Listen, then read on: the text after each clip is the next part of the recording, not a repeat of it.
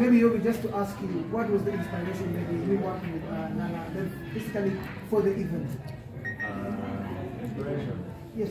Nana was found like because I'm black and gold, you can go black and gold, so she called me, we discussed to decide to come to sing the song. No, come back. So we're going so, Nana, just to ask you, maybe you can share with us your what relationship do you have with Kyallo, and maybe why are you here today? First off, she is in the media, and I hardly attend such launches like this. But I'm also working with Showmax, and also the fact that it's going to be aired on Showmax. I have to be here, and I'm a fan. I am a fan.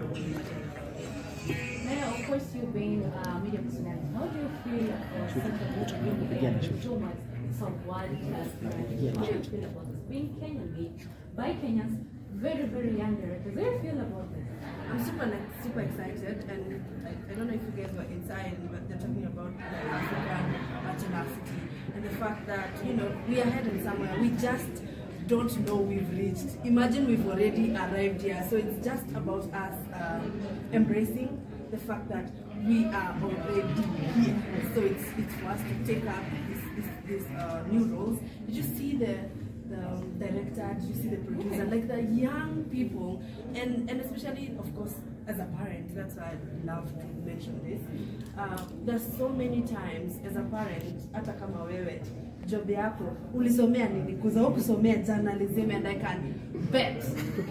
Exactly, but do you practice that? Exactly, so as young parents, as we raise our kids, tusifanye kama hii kazi ni kama producer ni kufanye kama nitakuaje side hustle. See, side hustle, by the way, it's giving people money. It's a means of livelihood for so many people. So I'm here just to embrace this culture that this guys have started.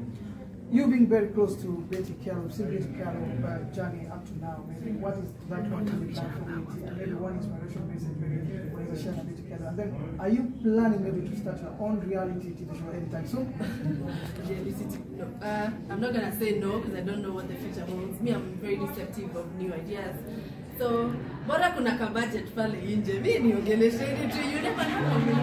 But what I can say about Betty, I love her first because I mean, she joined the industry when she was really young. I think she was around 20, 21, 22. And seeing her, journey into media, and also her is such a big business mogul. We are here watching and taking off the notes, I think what wengi sana wako na hii kitu ya differences. We don't really see people like tunajudging vitu mingi sana. We know that on social media. Enough times we say to a kid, achana huyo just because umeona ka blog kameandika sijui kitu hapo juu kidogo unaanza kugo na what is written instead of reading the whole story. So what was a little bit receptive not to embrace hizi vitu zote. Like it's the differences in you and me that make us who we are, and that's why mimi si wewe na wewe si mimi. These differences that tunafaa tuna celebrate. Yeah. So are you super excited about the time? I can't wait. I can't wait to see like the whole season. Like kesho ifike haraka. I can't wait to watch. Yeah. All right. Thank you so much. Thank you. Okay, maybe lastly to your fans, what can you tell them? Sinawapenda tu kawaida. Thank you for the support, you guys. I love you. Yeah. Thank you very much. Mbona hajakuja? Shukran. Amesema